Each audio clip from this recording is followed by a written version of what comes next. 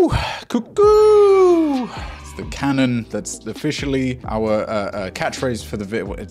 No, cut this intro. Hi, welcome to Video Time. I'm Video and you're Video. Maybe all together we could be Video. And that's what I call video. I did a poll amongst my chat. And in said poll, we highlighted a number of themes and possibilities and things we could look at for a video. The thing that won astoundingly well, that crushed, that took a huge dub, and anybody that didn't vote for it will be left behind in the annals of history and burned. What the people want is, you know, frankly, also kind of the thing that I want, to be honest with you, is conservative TikTok comedy.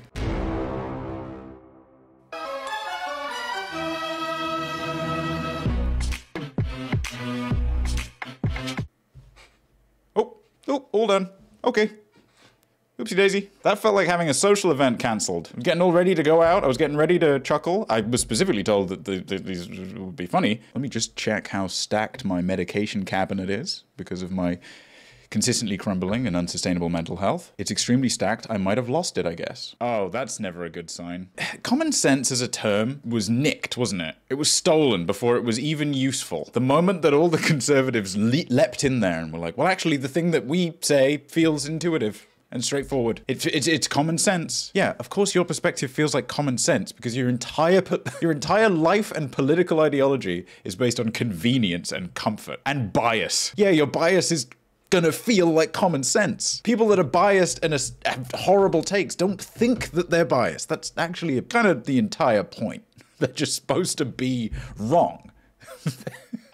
You know what critical thinking is? Critical thinking is the experience of feeling something and then processing it through axiomatic data and evidence and logic. You all claim to love logic and science and the marketplace of ideas, and yet common sense, ooh, that's the key word. I just feel the thing. That's what common sense is. It's your feeling over the facts. Eat my little brown toes. Man, do I smell good? And actually a lot better than you, viewer. Hi, welcome to a little extra bit in the middle of the video. But this is important, and I'll tell you for why. Because today's video, this one that you're watching right now, is sponsored by Scentbird, a personal favorite. Well, what is Scentbird? I don't know what's going on. I don't know anything. That's you. I'm being you. Well, I'll tell you right now. Scentbird is a fragrance subscription service with over 600 brand fragrances to choose from. You can choose a new fragrance every month and never repeat any if you don't fancy doing that. All for just $17 a month. It's also a completely flexible service with no obligation, so you can skip a month anytime you fancy, in case you haven't been using the banger product enough. Maybe you've been accidentally stinking up the joint. Each fragrance comes with a 30-day supply, so you can use it as liberally as you fancy, smell great every single day of the month, and give it a full test drive if you want to. Make sure it's right for you. And you'll know that it is right for you because on the Scentbird website is a quiz to help guide you on what the most appropriate fragrance is for you. All you have to do is answer a handful of very basic questions, and they will recommend scents that are best for your lifestyle, aesthetic, all the features, and it worked perfectly for me. Here are a few of the ones that I got recommended by the quiz, and I'm getting compliments left and right. Both sides of the political spectrum. There's a hugely wide selection of fragrances available, everything from high brand, high fashion types like your Gucci's and your Pradas, or maybe you'll get some more indie fragrances like Skylar or Heretic. Whatever your style is, there are so many options that you could be running through this catalog forever. The vials are 8 times bigger than your average like little sample bottle, and they are the perfect size for keeping on the go. Look how sly this is, look how cool this is. Fits in your, I could fit it in my hoodie. I could fit it in my, you can put it in your damn mouth. Don't though. Of the selections I got, I'll tell you, this bad boy right here, Kinetic. Hello. Not just a cool name. That's my day-to-day lifestyle choice. This one in particular has kind of top notes of mandarin-y, citrusiness, some woodiness, some cedar wood. Sign Your Attitude by Mercedes-Benz, which has been a date night classic for me with its top notes of amber wood, cetalux, ginger, lavender, and nutmeg. And last but not least, we have HOS #1. I don't know. Wait, what are the? I'm testing myself. A cinnamony. I know it's cinnamony. Vanilla and cinnamony. Cinnamon. Vanilla, and then amber, tonka, tonka, and clove. I'd still, well, I mean, they smell good, but I'm not gonna get anchor, tonka, and clove. That one in particular, I ordered the Streamies quite recently. People said very nice things about it. I did not win an award for it, so if you yourself would like to become a scent birder, a scent birdist, well, to become somebody that smells really, really good and gets nice compliments about it, and you'd like to do it at a reduced price, which it would be very strange if you didn't, then make sure to click the link below, both in the description and the pinned comment. Oh, and here, look at it. I'm moving it around. That must be frustrating to edit. And use my promo code Jordan55. Then you will get 55% off your first month. That's about $8. You're paying about $8 for the damn thing. That seems borderline unreasonable. An even more unreasonable thing would be if they were available in Canada now. Guess what? They super duper are. So if you want to grab a fragrance for yourself, or maybe a special someone over the holiday season, you can get it super duper cheap. Thank you again to Scentbird for sponsoring this video, and by grabbing my audience and saying, no, time to smell good. Love you unconditionally. Look, it's the video you were watching. Trans people are statistically more likely to unalive themselves. So should we be cautious about promoting this ideology to children? No! How dare you say that? How dare you even suggest that? I feel kind of silly, because really, to even be disappointed, it's like getting mad at your dog for wagging their tail, right? It's just, I'm a drunk driver. I got on the road. It's my fault that I crashed. I should never have gotten on the road of watching this video. What is it that conservatives think the transite ideology, the trans agenda, is for? What's the purpose of it? It's a completely unmotivated, irrational goal that the left has just arbitrarily decided that they want to support for no fucking reason at all. It doesn't make any sense. Of course, this is your response because, again, the foundation of bias is comfort. People don't want to be uncomfortable. People don't want to have to adapt, so the most comfortable and common sense reaction is to go immediately to what you like, which is not having to engage with a difficult idea.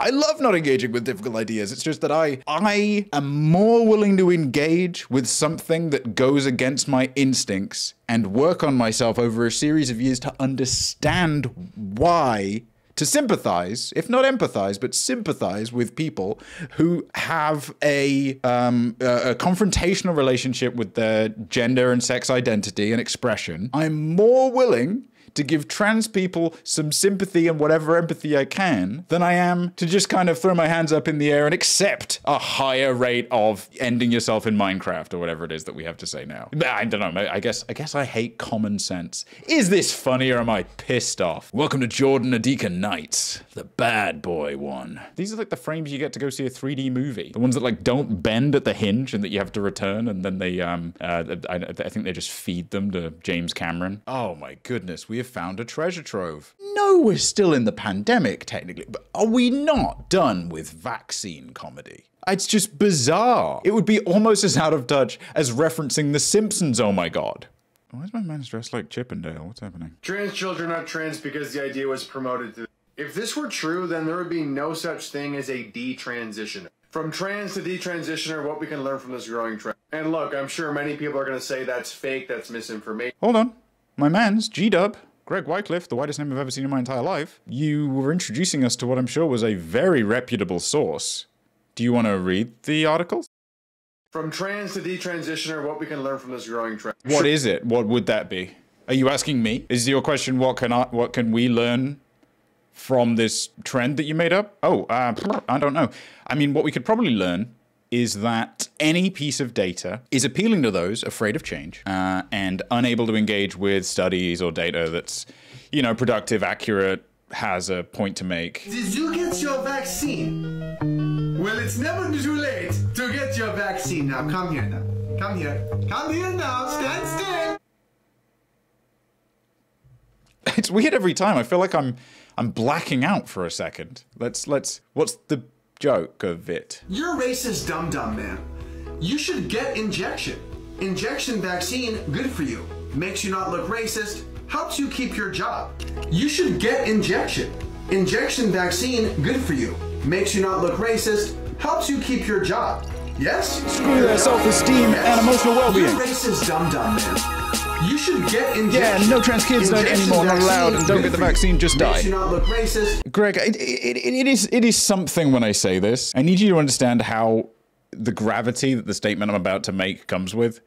I make better content than you. Me! I just spent a good portion of an hour moving around a very poorly chroma keyed image of Isabelle from Animal Crossing that my chat has now renamed fucking Chonabelle for an hour for a job. For work, I did that, Greg. And I make better stuff than you. Significantly better stuff than you. I will look at the dumbest shit, have a good old laugh, and I've made a career of it. And yet you make what you think is incisive comedy, where the statement, I guess in this case, Greg, let me just make sure I got the point. You're a racist dum-dum, man. Oh, was Doctor talk like caveman, and I'm going to phrase this reductively. Me, Mr. Lawman, don't drive car after drinking much alcohols, and don't drive through gate of school and crush class of 7th graders. Dum dum dum. I'm speaking in sentence fragments, so the point, I guess, is not valid.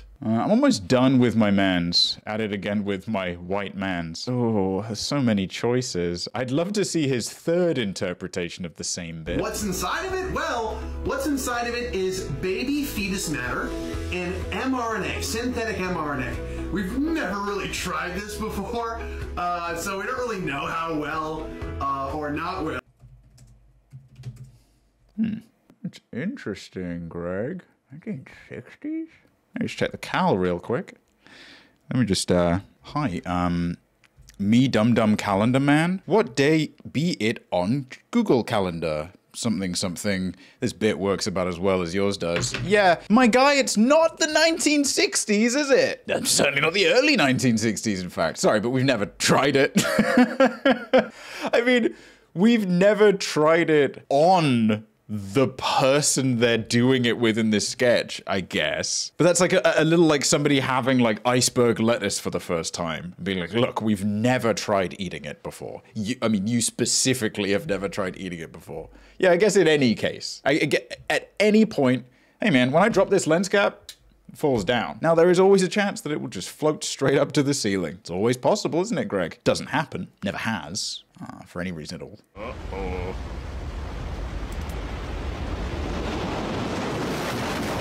Talking about the COVID vaccine booster? I don't think the COVID vaccine booster is not really supposed to do anything about the flu, Greg.